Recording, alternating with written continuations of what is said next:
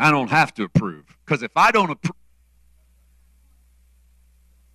approve with the way Jesus did it, I promise you I don't approve with the way I'm seeing some people do it. But the fact that I look at Jesus and go, man, anger's a powerful thing. You use it right. Lord, teach me how to use it right. And teach me to understand the people that are using it that I don't understand. And I don't mean they're right. But teach me to at least ask the question that you asked Cain. Because God walks in the garden and goes, Cain, why are you angry? Not, Cain, anger's wrong. No. Hey, why are you angry? You know what might happen? We might facilitate some conversations we need to have in the American church. Hey, why are you mad at us? Why are you mad at us? And then stop defending your position. Just listen. People need to get some stuff off their chest. That's okay. Here's what I've learned. Every criticism might just have one sliver of truth in it. So people criticize a sermon I preach, and it hurts. I don't like it. I don't like it. I don't like being criticized. I'm an easily wounded soul. I don't engage like social media, like getting there and get. Some people are you're engagers. God bless you. I can't do it because I'll lay awake at night and think about strangers that I don't even know saying stuff about me, and I'm convinced that they're thinking about me all day long. The reality is they're never thinking about me. They're not even thinking about me when they put that in that post. They just ready to get something out. So what I try to teach myself is take that criticism and realize that there might be one thing in there you could use if you would get off your offense horse. There might be one thing in there you could shape the way you say it. You could work a little harder. You're not trying to please everybody, and you're never going to do that anyway. But is there any area in there that's truth? So when we ask, why are you angry? Maybe we listen. Maybe we listen, and we don't agree with any of it. Listen, we don't agree with any of it. They're telling us why they're angry, and we go, that's stupid. I don't agree with that. That's a lie. You've been watching that. And if you're not careful, you'll start ticking off all the reasons why everybody's wrong in their anger instead of listening for the one area that maybe, just maybe, we could do something. You know why we got to do it? Because God's not going to fix this. He's not riding in to go, all right, I'm taking you out. I'm going to start killing people, because that's kind of been the eschatology for a long time. I'm going to get rid of the good, faithful people, and then I'm going to go through there and I'm just going to level the world and let the devil run free for a while. And then when that's done, then we'll come in and finish this thing up. No, we're not spiraling downward towards Jesus coming to take care of things. We may be spiraling downward until we get broken and realize how to fix stuff. But our destiny is to share the knowledge of the glory of the Lord as the waters cover the sea. We have to. We're the last resort. You know what Pentecost is all about? It's the unity. There was no festival in the Hebrew calendar that used leavened bread, leaven's mixture. They all used unleavened bread, unleavened bread, unleavened bread. No mixture, no mixture, no mixture. Purity, purity. Israel only. Pentecost, leavened bread was the only feast. Why? Bring them together. Jews, Gentiles, white, black, didn't matter. The power of the Holy Spirit bring them together. The unity of the church is not that we all agree. The unity of the church is that we can all fly under the same banner. And His name is Jesus, and His job is love. Walking that out. What a thing. Genesis 4, verse 7. Okay, we're technically about halfway done with this sermon, and that's not where. All right, well, I'm not going to do that to you, but we're going to speed up a little bit. I actually jumped ahead a little bit from earlier. You guys are so easy to preach to. You got me saying stuff I don't want to say. Like I'm coming out with stuff going, you're probably you need to edit that out. I'm already making mental marks up here looking at the clock going, at that point, edit the next 8 minutes. So leave that.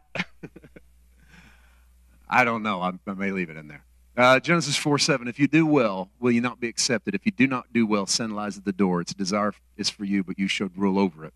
We got a little ahead of ourselves here talking about sin and original sin. This is the text we were talking about. Sin lies at your door. Now, Cain talked with Abel, his brother. So here's what he does. He gets asked, why are you mad? Why is your countenance fallen? You got an opportunity to fix this. So Cain goes to talk to his brother, and it came to pass when they were in the field, Cain rose up against Abel, his brother, and killed him. This is one of the more tragic moments in the Bible. And I don't want to oversell it, but I think Genesis 4:9 is the turning point of the Bible. I think the whole Bible is built on Genesis 4:9. Most preachers will tell you that the biblical narrative is the redemption story built upon Adam and Eve's fall, leading up to the new Adam. I don't disagree, but I kind of disagree. I mean, I don't disagree enough to go, no, that's not scriptural. For me, the way I see the Word, the Bible, the theme of what the Word's trying to create in the earth starts in Genesis 4:9. The Lord says to Cain, "Where is Abel your brother?" And Cain's response, "I don't know. Am I my brother's keeper?" "Where is Abel your brother?" "I don't know.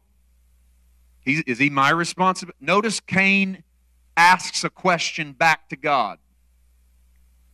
Cain's the first one to flip that back to the Father. God doesn't say in the next verse yes or no. Instead, God lays out 66 books of the Bible. Pop, pop, pop, pop, all the way to the end, and the answer is yes, you are your brother's keeper. So for me, the Bible starts in Genesis 4:9. Am I my brother's keeper? You bet you are. And the one thing you're going to argue about is who's my brother or who's my neighbor. Because it's going to show your heart has never really been compassionate for Abel. You've never really dealt with your anger over Abel. You've never really dealt with your anger over yourself or with God. As long as your brother's your enemy, as long as your brother's isolated, as long as your neighbor's forgotten. You want to know why Israel was judged under the Old Covenant? It was not because Israel committed. Listen, there was sacrifice for individual sin. If you went out here and you're an Israelite in the Old Testament and you fail, you could go buy a lamb and bring it to the tabernacle and sacrifice it and your sin be covered. God provided for individual sin. So why do they keep getting kicked out of the promised land and overtaken by foreign armies throughout the Old Testament? And we'll go, because they kept sinning. What sin was it? Because he gave them sacrifice for all the other sins. What sin was it that got them kicked out of the land? Every time it was the same one. They ignored the stranger and the widow and the fatherless and the poor. And once that happened, God said, you're out. Jesus comes along and his message is to the stranger and the widow and the fatherless and the poor. So much that it ruins his public reputation. He keeps eating with the wrong people. He keeps loving the wrong people. He keeps caring for the wrong people. What do I mean by wrong people? They're not the in crowd. They're not the majority. They're not the mainstream. They're not the accepted. They're the outcasts, the minority. They're the backward. They're the hurting. They're the hopeless. You get to the end of the prophetic calendar in Matthew 24:25.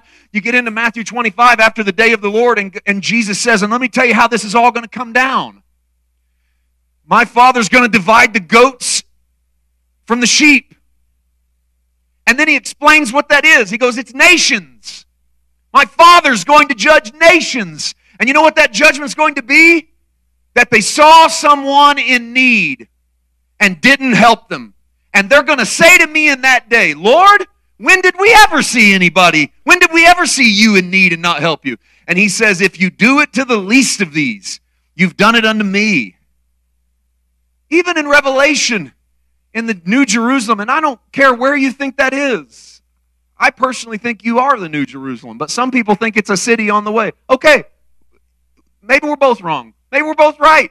Doesn't really matter. What matters is the principle of the New Jerusalem. There's gates, but they're not closed. Why are they not closed? Because there's people on the outside that need what you have on the inside. And they get to come in, and you know what's happening inside? There are leaves next to the tree of life. On trees, and the leaves are for the healing of the nations. People can consume the goodness that you see in Jesus, and they can have what you have in Jesus for time and eternity. That's why I don't think this thing goes down to where there's no one that ever needs. I know we got an idea that someday there'll be a place where no one ever needs. No, the Bible ends with the gates open because people need.